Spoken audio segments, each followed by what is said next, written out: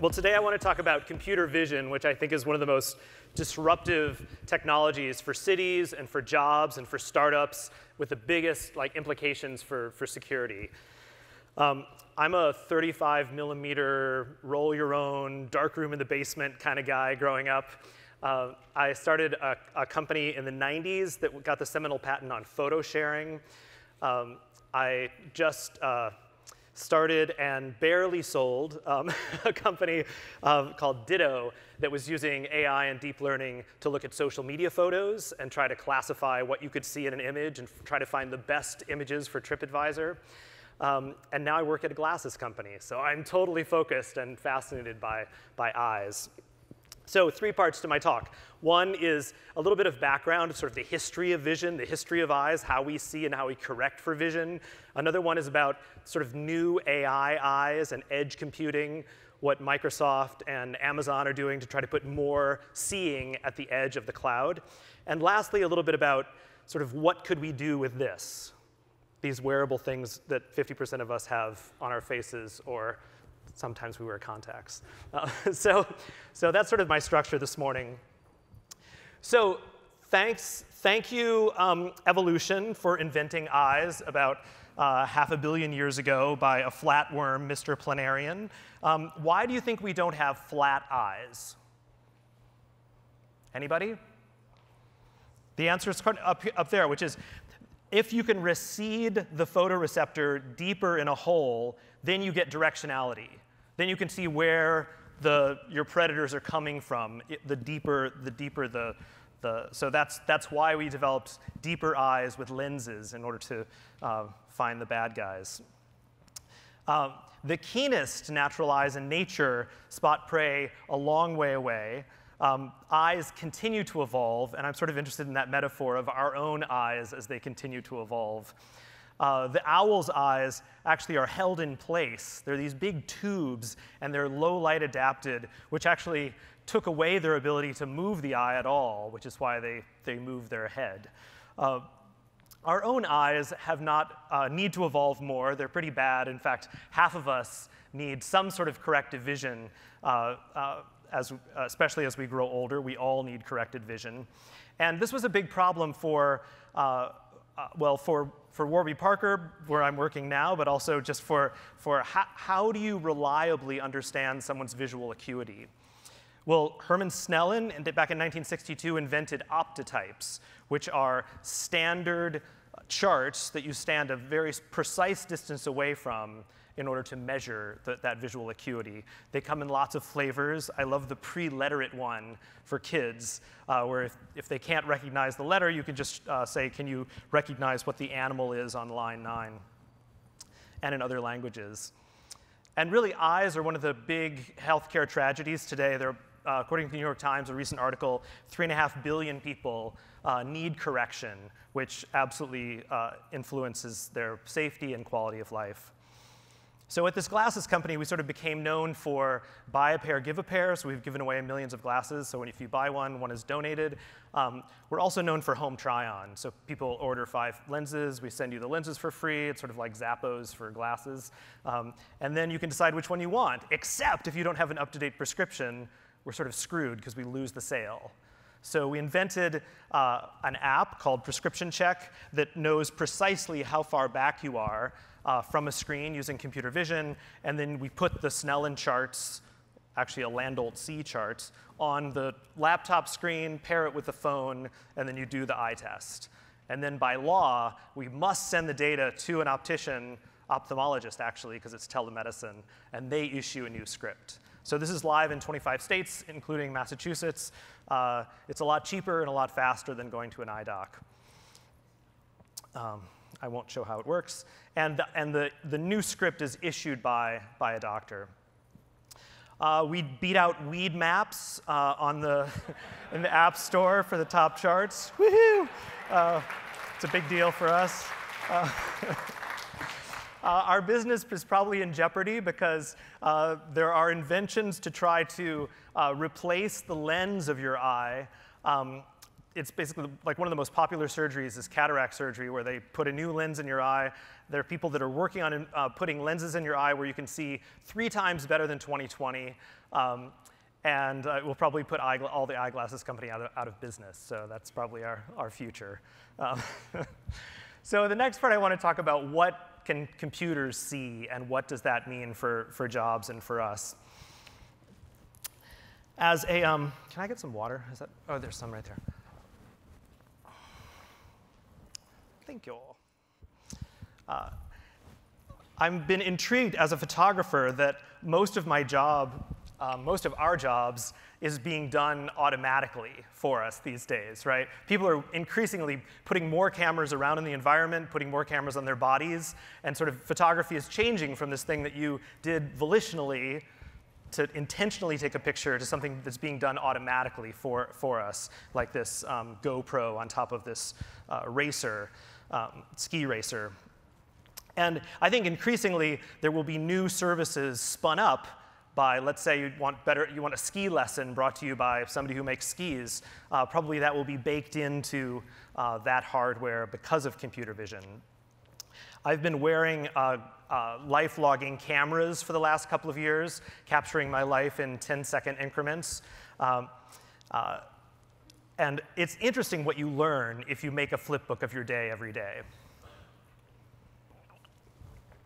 One of the things that I've learned, it's sort of like having a Fitbit, except much more interesting, because you can see how much time you're inside versus outside, how many people you interact with, how often are you interacting with people versus screens, how depressed are the people that you're interacting with, which is probably like a sign of your own depression based on mirror neurons. We actually calculated like a smile score so that you could see like whether you're more depressed today than based on how other people are reacting to you. But I think the big thing that's changing is the classification of not only what's in the images, but also where things are in the images. So you can, like, the big change that happened because of the web was words became clickable. Now we know which pixels in an image are occupied by which things in the image. So individual pixels become clickable and actionable, which I think is the fascinating thing which we're starting to see across social media now, which is you can click on your friend's Instagram photo right over there to figure out which restaurant, which table at the restaurant was that, or which pants was she wearing? I don't know if you're shopping for women's pants, or which car that you could rent is over there in the photo. So all of these things become actionable with computer vision and with segmentation. This shows you just sort of what can be found in the cameras around Amsterdam, all the way down to which suitcase, which shoes, et cetera. And I have students at the Media Lab at MIT where I'm teaching, who are trying to embed cameras in more and more stuff, like in jewelry. This is sort of a wonky ring that a student made last year, or in glasses, or in clothing, in order to help understand what you're looking at, what you're dwelling on, what you're pointing at. This is probably the opportunity for Snap, as they're thinking about embedding cameras in glasses. It's a big indicator of interest to know what you've dwelled on. It probably reveals a lot about people's passions or who they're passionate about. So I'm fascinated by the impact of all of this computer vision and classification and localization on jobs, the jobs that we don't want to do as much. As a parent, I can vouch for needing some parenting help periodically. Having cameras with computer vision help keep your kids safe, obviously help you have conferences with other people instead of driving, moving the things that we order online around the world. And I think of these eyes as sort of infinitely patient eyes. So not only are they taking pictures on their own and working on their own, but they have so much more patience than you would ever have just to look down at the pot or whatever you're growing and see. This is a startup out of the group that I'm in at the Media Lab, Sprouts.io, and it has a camera that just looks down at the lettuce all day just to see how it's going, and just to change the temperature, regulate the spritz of aeroponic juice that's spritzed on the stuff. So you get much faster growing because you have these very patient eyes. This is a patient eye in a toaster by this startup in San Francisco called June. It also answers the question about how do you sell a $200 toaster for $2,000. You put a camera, like a $5 cost of goods camera in it. But with some computer vision, it can figure out that, yes, those are cookies, and yes, you're burning them. There's a lot of pot themes in this. So you can also save a lot of dollars on choppers to find people that are lost. You can also embed cameras and paintbrushes to be able to sample the world around you and paint with that pattern or that color. How many people have a camera in their doorbell these days? Nobody. Wow, a couple people. Huh.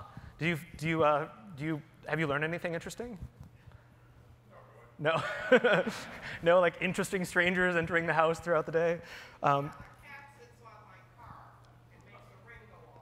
Oh, OK, right. Well, one of the other projects that we're doing with a very special type of camera, which is the one that came out in the iPhone 10 about this time last year, it projects an infrared dot pattern on your face and has a special infrared camera that looks at that Apple-specific dot pattern to unlock your phone. We access this in order to be able to find you the right glasses based on the strange contours of your face. So we look at pupillary distance and cilion height, so nose bridge height, and be able to figure out exactly which glasses from the collection are likely to fit your face or have been purchased by people that have faces like yours and not returned.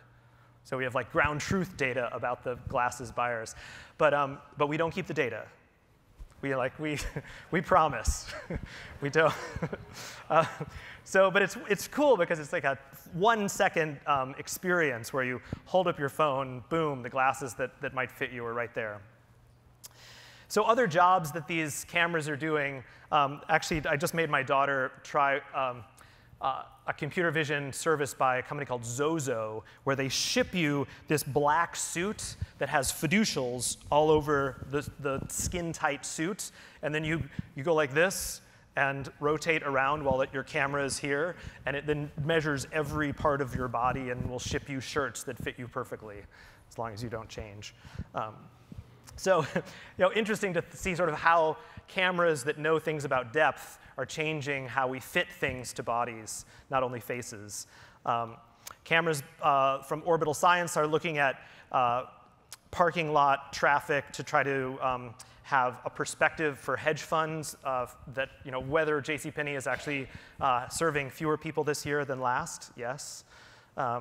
And it's interesting that these photos are being taken automatically, and they're super patient, the cameras, and the photos aren't for people. The photos are we did a trash can at the Media Lab where we just put a camera on the inside of lid of a trash can, and it would just notice what you threw out, sort of like supply chain management for your house. So it would say oh, another yogurt, maybe he wants more yogurt. So it would just it would propose things to your Amazon list based on your outflow. But to me it's sort of an interesting mix on the looking at the effluent, whatever that word is. So I'm intrigued by how many cameras are in these Amazon stores. Does anybody know exactly how many cameras? I've heard that there are thousands and thousands of cameras, almost one per SKU, like one for every Snickers bar. I can't believe it, but they have the whole thing is populated with cameras because they're so damn cheap, and it's the best way to figure out whether somebody's picking up and stowing something in your bag. Now, another fascinating impact to cameras that I've been thinking about for a while is shopping. And so I think we are inspired by our friends who buy stuff and post pictures of it on social media. And if you could spot those things that are worn by celebrities or friends that are celebrity-ish, that might be an interesting way of preferring something for yourself. So we wrote a classifier to be able to say, what are those glasses that guy's wearing right there? And it sort of classifies and then proposes exactly which style frames in our collection are most like that celebrity. And my last company, we were doing another thing that seems sort of uncannily creepy, which is if you go to Bing and search for Romantic Hotel Boston, the results for any particular hotel won't be the standard photo carousel. It will be those photos that are classified by some AI as being the most romantic-ish photos of that hotel. So like with a little bit of scent of what your interests are, we can change the photos that we show you that characterize a restaurant or a hotel, kid-friendly or romantic or edgy or party whatever restaurant. And we would show different photos based on that little bit of sense of interest, which can just show you like no one human could do that across all photos that are all user-generated content. All right, maybe the creepiest one, just for last. Does anybody have a Look by Amazon, an Amazon Look camera where they dress? Anybody? How many people dress near where they sleep? Wow, I thought you all had like private dressing rooms or something. Like, I don't know, like my closet's sort of close to my bed. Anyway, this is a product from Amazon that came about a year ago. And they're trying to offer style advice based on, like, you just say to Alexa, you say, like, take a picture of me, and then it will compare two photos, and a neural network will find the photo of the clothes that look best on you based on what? Something like your age, ethnicity, gender, other things, and also based on current style trends. So they're building a neural net to have an opinion about your outfits, which to me seems like it should be Gucci or Dior or LVMH companies, not Amazon, to trust for style advice. And it's also interesting that the big clouds are spinning up hardware that is just responsible for doing this. Amazon launched Deep Lens, and Microsoft with Qualcomm has an edge camera where the neural net can be local in the camera so that the data doesn't have to go up to the cloud for analysis. OK, last category. Let's think a little bit about what we should do with this sort of the next evolution of eyes, which is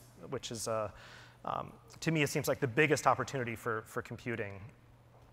Do you remember the movie Her? He had sort of real-time agent interaction with his ear, but he also had, so the fiction goes, sort of a visual eye for her so that she could see all of his experiences. And the friction in the drama came when he couldn't see her, because anyway, I won't give it away for you. So I think today we sort of have the wonky version of a lot of these AR technologies where you can look through the data and see information so it doesn't just float in space. It continues to get better. I think it will impact not only how the Kingsmen do their video conferences, but also more things. Nearer term, many companies have AR initiatives that are happening with co-presence, where someone can see what you're seeing and tell you which things to do in which order, or just superimposing labels on things so you don't have to see exploded diagrams.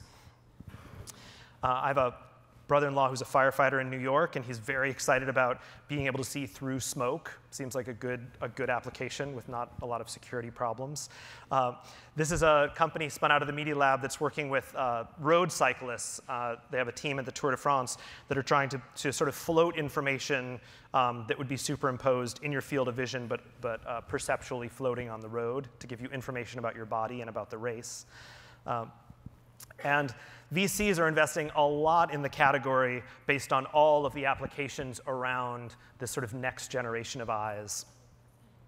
And my question for you today is, so like, what do you want to see? Like, what feature do you want in these next generation glasses from Warby Parker? I have a poll coming up in just a second. So here's some options. One thing you might want to see is to smoothly blend, great, blue. What kind of whale is this? Blue? Anyway, superimpose, sort of gamification features on the real world in order to fuse how we work with how we play, maybe gamify and make both more entertaining. Apple is supposedly working on a pair of glasses and has filed many patents to help with wayfinding around cities. This is a speculation from Cult of Mac that these glasses by Apple might come in rose gold.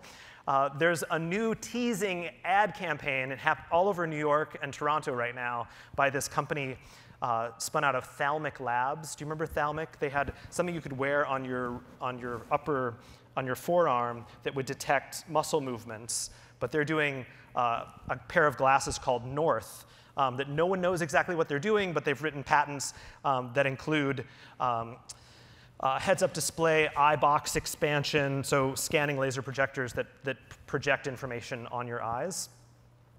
Bose is doing something really interesting as well. They've said, let's just do AR in the audio space. So let's make glasses that embed AirPods.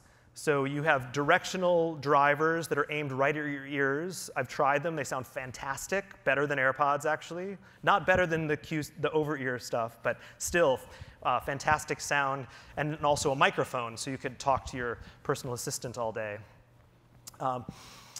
Smith, the outdoor brand, has teamed up with Muse to do EEG readings, since this is such a good place to grab EEG sensing data. So you can do with their low-down focus glasses. That's like that trendy name. It's for only $349. You can do sort of Zen. You can do meditation throughout the day and get feedback on whether that's effective. And to me, I think one of the most compelling applications for AR is DR, which is to take things away that you don't want to see, like Coke ads. If you want to try this, there's a project at the Media Lab that's using GAN's generative adversarial nets called Deep Angel. It's deepangel.media.mit.edu. And so you can upload a photo, one of your own photos, and say, take out the people or take out the dogs or whatever you want to take out. And it will generate more information in those areas that will surprise you. So we'll do this thing, which we all saw at Black Mirror, which is if you really don't want to see somebody anymore, you could just turn them into fuzz. So I love this example for diminished reality. So those are some examples of, yeah, it takes it out of your photos forever. Also, you can't see their children. So I think eyes are, they're compelling in their history, but they're also compelling in terms of how they're serving us when we tape them up and stick them to our bodies, clothing, helmets for skiing and into the world. And they will also be the most compelling future platform for computing. And so I want to ask you one question, which is, can you show me with your hands, you get 2 votes, 1 vote with each hand, which of the 7 ideas would you most like in future Warby Parker glasses, or whatever, whomever glasses? So I'll read through 7, and then we'll vote. 1 is to be able to do head gestures that trigger if this then that buttons. So you could do stuff if you're Tourettean. That's 1. 2, maybe it's more subtle gestures or something. 2, life logging, putting a camera to be able to take snapshots to remember things or movies. 3 is about measuring activity or your emotional state. 4 is to show peripheral ambient information. I had a company called Ambient Devices. We made these orbs, and a lot of information can be displayed sort of through a color or pattern that's not foveal, that's not in the center of your vision, but sort of peripheral. So that's the 4th idea. 5, music. Maybe steerable hearing, too. I think a lot of people that are hard of hearing would love to sort of be able to look at something and have really super hearing with a microphone array. 6, personal voice assistant. 7, just give me the full-on mixed reality, whales on basketball courts future. OK, how many people for head gestures, the trigger if this then that buttons? All right, 1. Anybody for life logging? Life logging, being able to record videos? Yeah, good. Bunch. Measure activity or emotional state. Yeah, good. About the same, a little more. Peripheral information, sort of what Ringly does, except in your glasses. Good, about the same. Wow, these are, I'm not getting a lot of good customer intelligence here, because a lot of the, OK, playing music or steerable super hearing. Oh, you don't love that one, huh? About the same. Personal voice assistant interaction, so you can whisper to Alexa throughout the day. We'll talk later about your relationship with Alexa. And full-on mixed reality, just give it to me. Just mess with my vision. Yeah, OK, Great. Well, thank you so much for the feedback, and thanks for inviting me to speak. Thanks.